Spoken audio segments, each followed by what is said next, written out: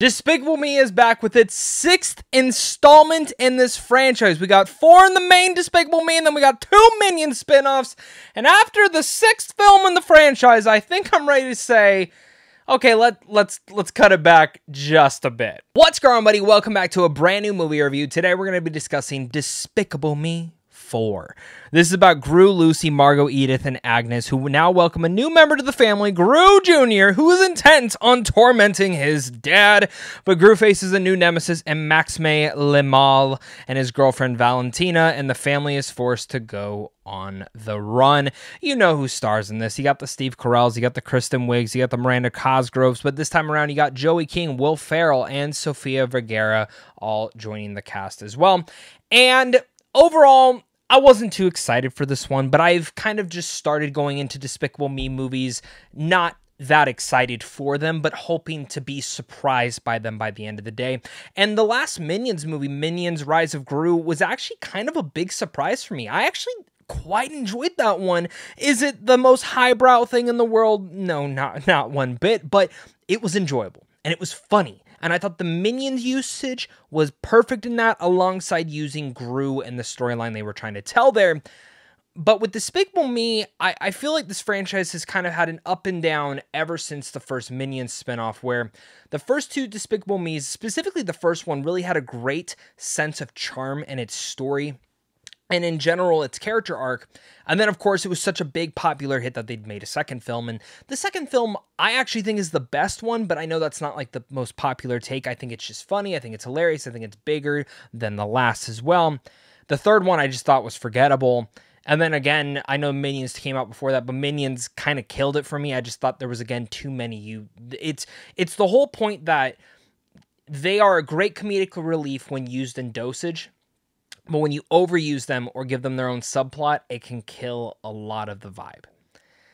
And Despicable Me 3, I can't really remember, to be honest, but Despicable Me 4, it kind of has that same issue where the Minions are just used a bit too much and it drags out the story.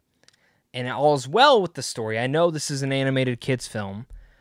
I also think within the story, it sadly kind of falls apart and feels a little bit like a direct-to-video animated sequel that we would have gotten back in like the early 2000s. And I just found that this movie was just overall fine. I think kids will have a blast with it, but I think adults, you might be going, all right, I think I'm done with these Minions of sorts. But definitely leave your thoughts down below. Hit that like and subscribe button. I'm very curious to hear your guys' thoughts. What is your favorite film in this franchise so far? And without further ado, let's dive into the best parts about the film, because I'm about positivity in the film community, and that's where I want to start out with.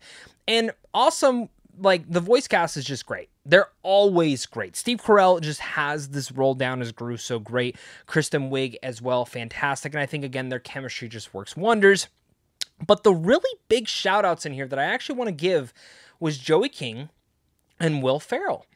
I was surprised that Will Ferrell voiced Maxime. I actually, like, while watching the movie, I could not pinpoint. Like, the voice was familiar, but I was like, who the hell is that? Who is that?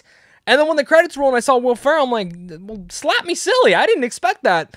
And Joey King as Poppy Prescott, another character that was kind of surprising to me. I thought she was going to be annoying at first, and then kind of the arc they do with her, I actually felt was... there was more to it that we could have gotten.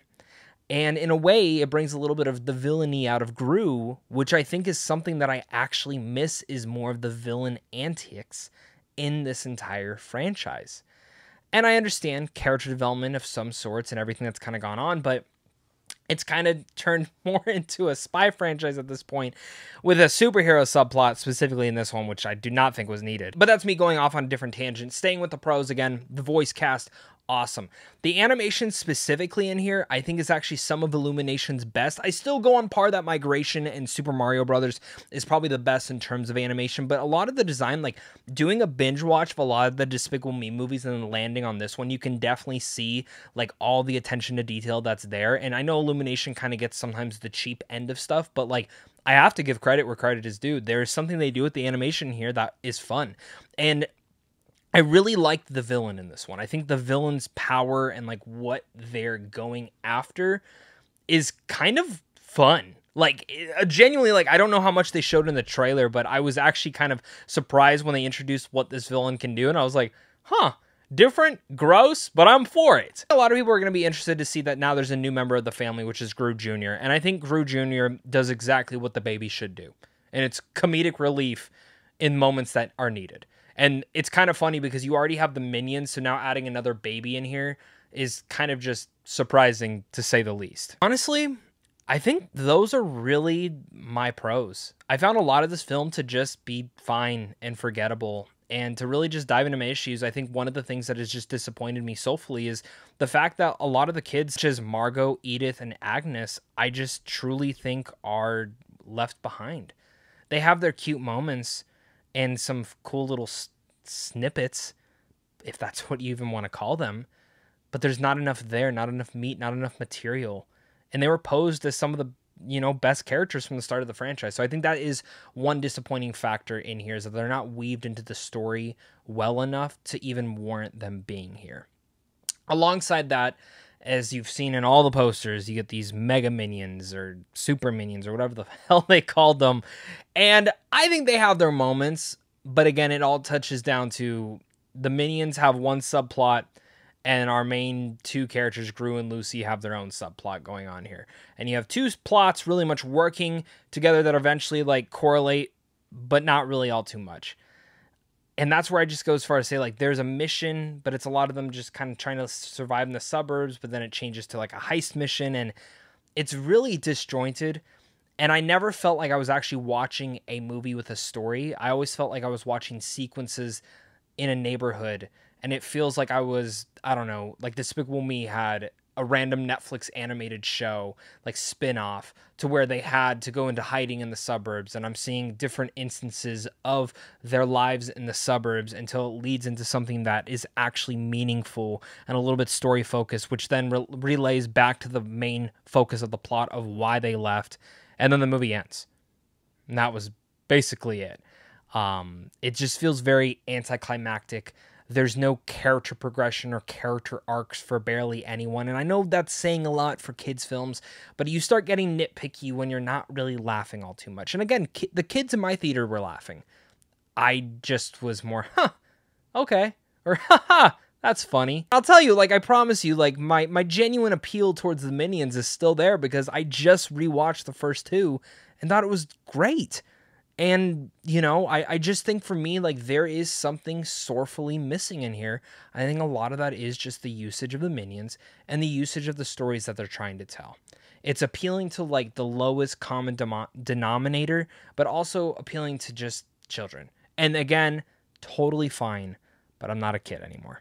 So, with that said, Despicable Me 4, I think, might be the second weakest film in the franchise, right above Minions, but is very, very close to that of being the worst. Kids are going to like this. They're going to laugh. They're going to enjoy themselves. And I think maybe I'm just a terrible person who doesn't like these films as much as I used to, but I always go into maybe not as excited, but just hopeful that I'm going to enjoy them. And I walked out of this one kind of just feeling like it was a little bit of a mess and a disjointed one that didn't think we really needed it. Like, where they were going with the Minions franchise, I was totally fine with, and I didn't think we really needed this one. I didn't think it did much for the characters, and it kind of just felt like one of those random stories that you tell because you have to make the movie, because all the Minions movies make so much money. The cast was fun, the animation was fun, some cool new things to the lore, and a cool new villain. But other than that, it does not save the movie. So with all that said, I'm going to give Despicable Me 4 a D+. Really not my jam, but again, I'm sure if I had a kid right here, they would probably tell you this is one of the best animated movies of the year. Make sure to leave your thoughts down below, hit that like and subscribe button, and of course, until next time, stay classy.